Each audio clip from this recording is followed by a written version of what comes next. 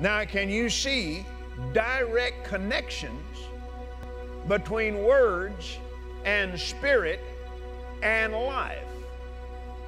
Huh? Jesus said, I have come that you might have life and have it more abundantly. I know my God has made the way for me.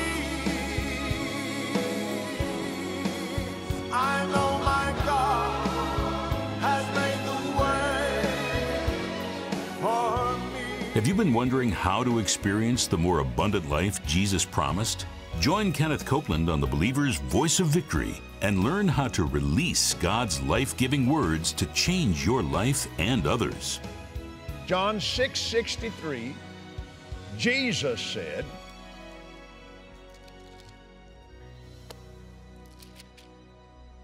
it is the Spirit that quickeneth. It is the Spirit that gives life. The flesh profits nothing. The words that I speak unto you, they are spirit and they are life. Now, can you see direct connections between words and spirit and life? Huh? Jesus said, I have come that you might have life and have it more abundantly.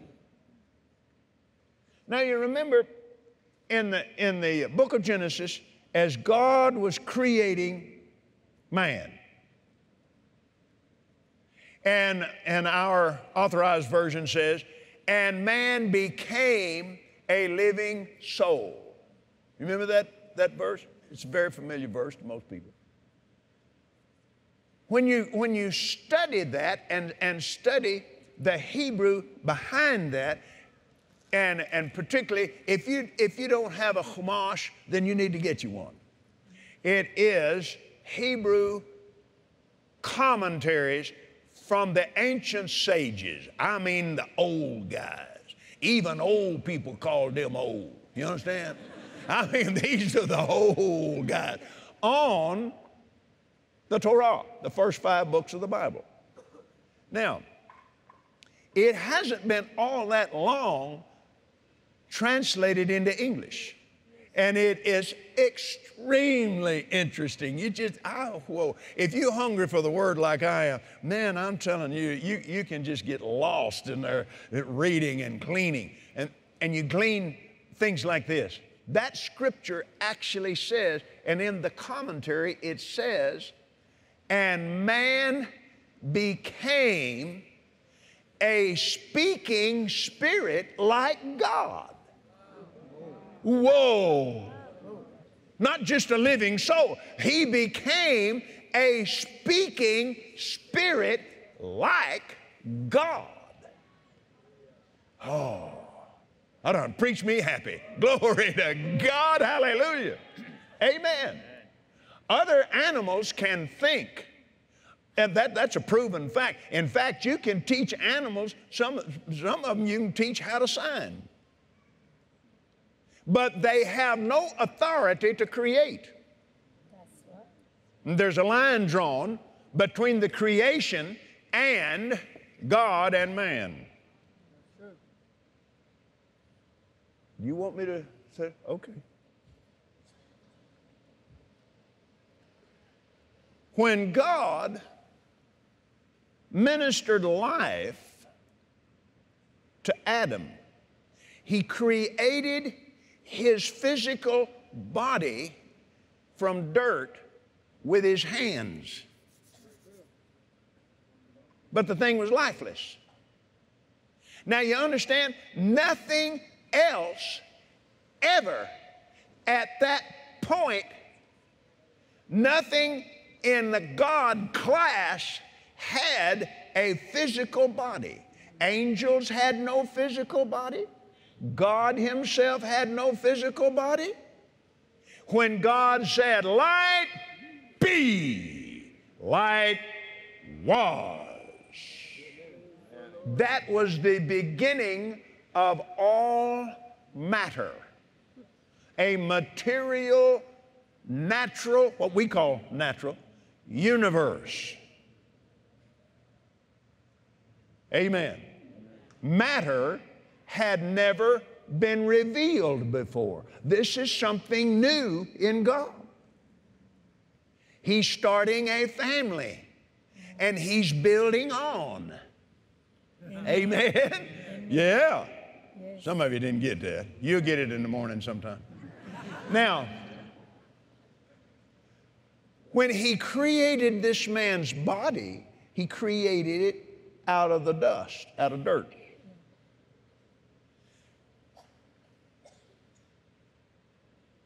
When He created man, He did it with words. Let's go to the book of Genesis. Go to the scriptures and see what they say. And then say what they see. Now notice this. The King James translation of the Bible uses the word let us. A more accurate translation, and this is important. This is one of those places that it is very important to get it right. God literally used what is translated into English, the word be, B-E, be. And when you stop and think about it, you can see what He was doing. He's bringing things into existence. Be made whole. So be it. And we never translated that. We just brought it on over into English as amen and left it at that. But actually, God is declaring that prayer finished. Amen. Now, when you straighten it out, see, a lot of them, as most of you know, English is actually constructed different from most other languages. We put our nouns and verbs in what the rest of the world calls the wrong place. And actually, he was actually saying, it be so. Amen. That's the reason we need to take up the practice when we pray on the Scripture and we know the petitions that we're laying before God. We are saying what He said to say, and we are believing what He said believe, that we learn to say, be it done unto me as you have said. Be. Be is a creative word. It is all over the Bible. And the New Testament is just loaded for bear with be. Amen. Light be. Light was. Now what happened on that day? We didn't have sunshine for 4 more days. What happened? He released creative glory. Light be. Amen. The universe began forming. Isn't that powerful? We could stop right there and just shout all evening long. Praise God. Amen. Because, see, we're supposed to follow that pattern. You're going to see that here in a moment. Now, let's follow that then. God said, let's go down to the 26th verse. Let us make man in our image after our likeness.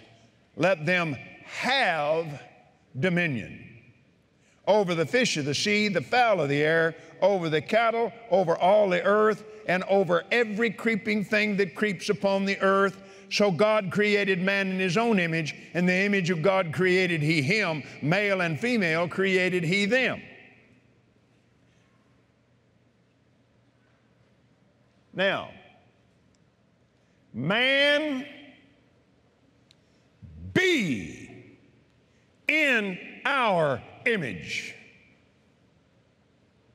Have dominion over the earth.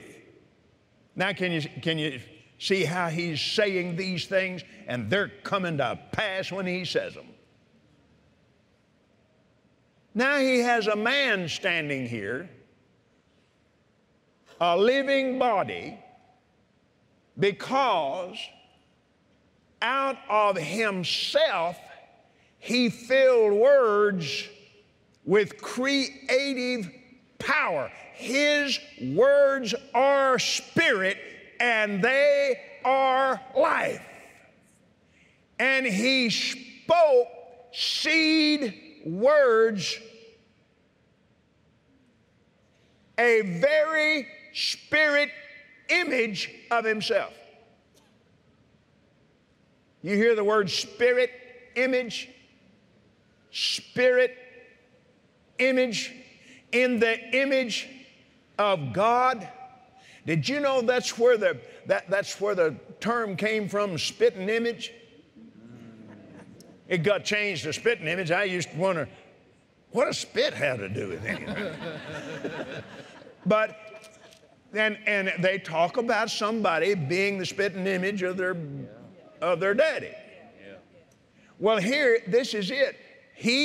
Adam was the spirit and image of his father. And it got changed into spirit and image. And then somebody didn't recognize it and didn't go to church, so they just called it spitting image. They figured that's what they say it anyway. And that stuck and the other didn't. Amen. Say, where do you get all this stuff? I enjoy what I do. I like finding out these things. Amen. So, notice. Now, get this. He's standing here talking to this shape and image, this body, lifeless. And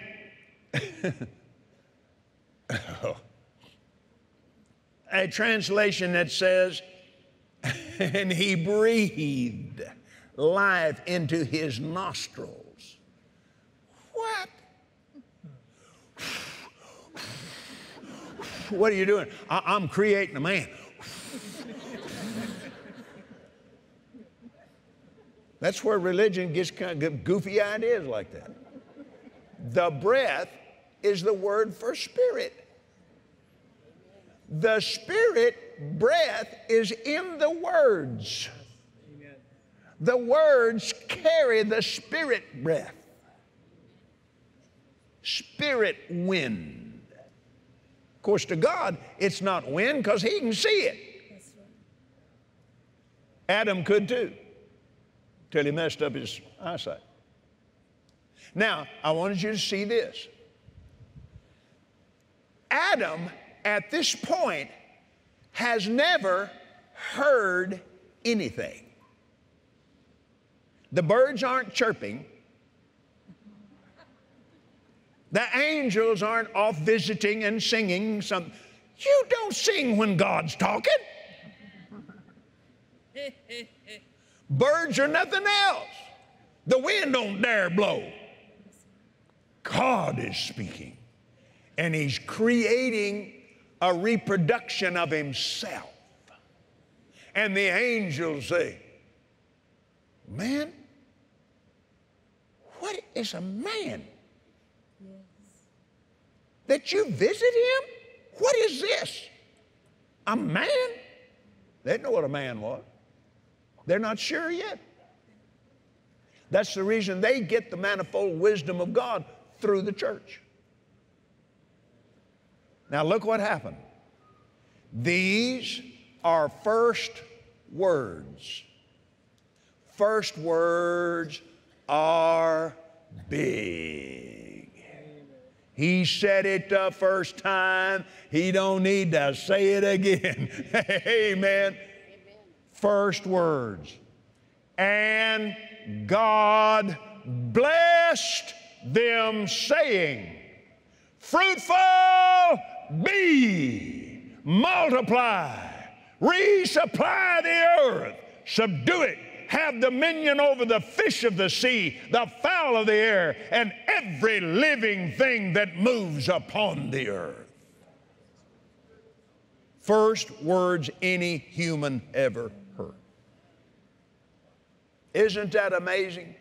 You missed a good place to shout right there. And then Adam blew it off, and then God blessed Noah with it. And then later, as Noah messed it up partly, and then two of his sons did the same thing Adam did, and they just blew it off. But one son, Seth, stayed with it. Praise God. Seth became Melchizedek, and he's the one that blessed Abraham. Abraham, be blessed, be Abraham of the Most High God. Listen to what he called Abraham because of the blessing. Possessor of heaven and earth. How could he say such a thing? Because right there, Adam became possessor of heaven and earth. He's God's son. He's not just possessor of the earth. He owns everything God owns. He's the one that separated it, not God. Yeah. But through the blessing, we got it back. Yeah. Amen. That wasn't going to be my message tonight, but I'm glad it is. Praise God. We needed to see that and realize that that's what the whole Bible's about. Amen. The whole Bible is about God getting that blessing back as though sin never happened. That's what grace is.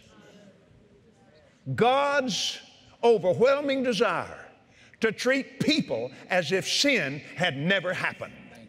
That's grace. And it's because of the blood of Jesus that it's available. Somebody ought to give the Lord praise. Hallelujah. Yes, amen. That's shouting ground, brother. Yeah, man, after all of that, and God said, come on, boy, I'm going to bless you anyway. Now just straighten up and take it here. Amen. And give you back more than Adam would have had if he hadn't sinned. Hallelujah. Now then, understanding this is to understand the rest of God's Word, because God never changes. He is the same yesterday, today, and forever. Everything else changes, not Him. Amen.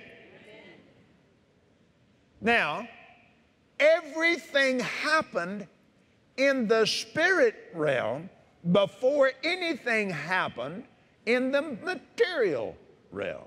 So since when did the matter become more real than the Creator? When we catch sight of this and we realize spiritual substance, the force of life, is what gives material substance its existence. Spiritual things are more powerful than natural physical things. And we've been given this book and the teacher, the Spirit of God, to lead us and guide us in this, to understand how to function in the Spirit and control matter. That's what this is about. Because Satan is bound to this material world. He is bound to what's common to man. The Scripture said he can't get outside what's common to man. He can't get outside that curse. He can't call on any kind of knowledge that he had that was foreknowledge. You know why? He doesn't have it anymore. He got his memory blanked out. Because the Bible said he was stripped of his anointing. He was the anointed cherub. You want me to just, I'll just throw you a little something out there. He was Jesus' personal angel. Chief of the archangels. You notice they share some of the same names. The morning star. Did you ever wonder about that? Well, he couldn't have had that name without Jesus. He wanted Jesus' place. That's the reason he said, I will be like the Most High God. I will exalt my throne. Now, what gave him the idea he could do that? Because he knew the only thing that makes anything happen is spoken words. But what got him into such trouble? He made up his own words for his own plan. And the Bible said he was perfect in the day that he was created, and iniquity was found in him. He had no tempter.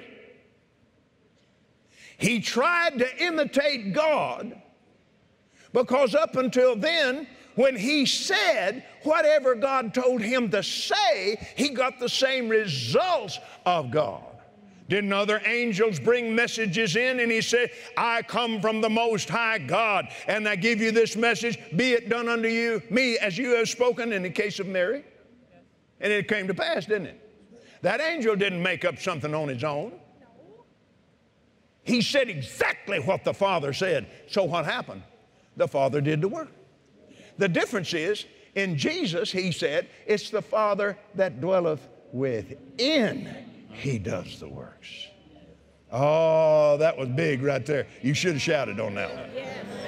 Because it's the same Father dwelling in you. And you have been authorized to speak these words. Because you've been named after him. But you'll get in the same jam if you try to make up your own words and speak them, or speak somebody else's words in fear. Aha. You can't change the process. You can only change the words. And that's what Satan tries to do. So he picked words and tried to say them and raise himself up. Well, now, one reason he hates you and me so bad is because God gave us the privilege of speaking his words and raising us up. Raised us up and made us sit together with him in heavenly places. Sit on his throne with him. Ain't nobody sits on that throne except family. Amen. They've been raised up and made kings and priests unto our God, who sit with him in his throne. Amen. Amen.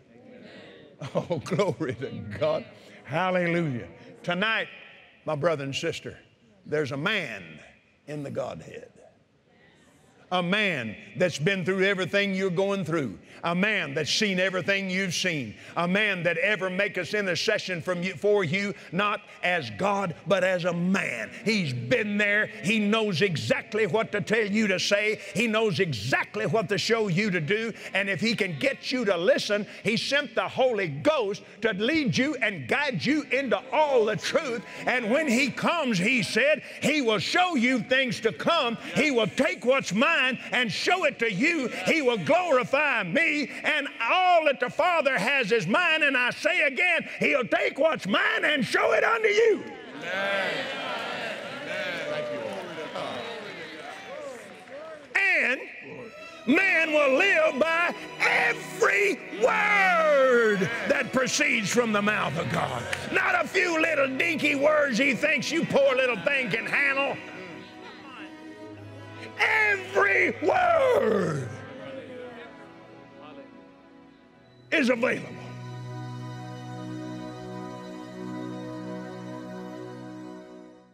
Jesus said, with faith, you could tell a mountain to move, and it would obey you. If obstacles stand in your way, it may be time to wake up your faith. The 10-day spiritual action plan for faith that can move mountains, the newest installment of the Kenneth Copeland Ministries Lifeline series, is here to help you grow your faith.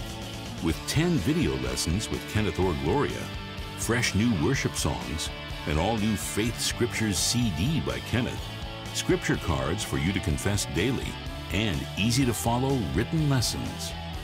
Renew your mind with God's Word and become strong and confident in the faith you have. Move the mountains of debt, sickness, bondage, or fear out of your life. Take 10 days and develop the unbeatable spirit of faith that can move mountains.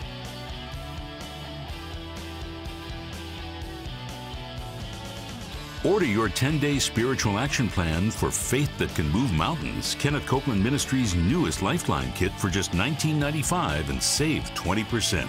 Go to kcm.org or call 800-600-7395. Wake up your faith. Take 10 days and develop the unbeatable spirit of faith that can move the mountains in your life. For an additional 10% off, order your Lifeline kit online. In this broadcast today, Brother Copeland took us through some deeper concepts in the Word that really require some more meditating. So right now, this is a good time to remind you that we have a place on the homepage of kcm.org where you can watch this broadcast again. That way, you can go back and watch it, pause it, take notes, go back, review a part of it over again. While you're there on the website, check out all the outstanding resources that we have there to help you grow in your faith, grow in your relationship with the Lord. You're also going to see some good ways and opportunities to connect with other believers. God never intended for you or I to go it alone in life. You're a part of a family. And He has lots of other brothers and sisters that He wants you to meet and get connected with. So pray, find out where God wants you to go to church, and when you find that out, get in there, get connected, and take part in the life that He has for you there. Amen. This is Jeremy Pearsons reminding you that Jesus is Lord. Build your faith and be transformed by the Word of God. The Believer's Voice of Victory is available on DVD or CD at kcm.org. Continue your studies with this week's product offer. Order your copy today and let these word-based teachings help you live in victory. Receive God's grace abounding toward you and live in the blessing. Come to a Kenneth Copeland Ministries event. Word Explosion, October 10th through 12th with Kenneth Copeland, Bill Winston, and Chaplain A.L. Downing in Columbia, South Carolina. The 2013 Washington, D.C. Victory Campaign, November 14th through 16th with Kenneth and Gloria Copeland at the Hilton Memorial Chapel in Woodbridge, Virginia. The 2014 Branson Victory Campaign, February 27th to March 1st with Kenneth and Gloria Copeland at Faith Life Church in Branson, Missouri.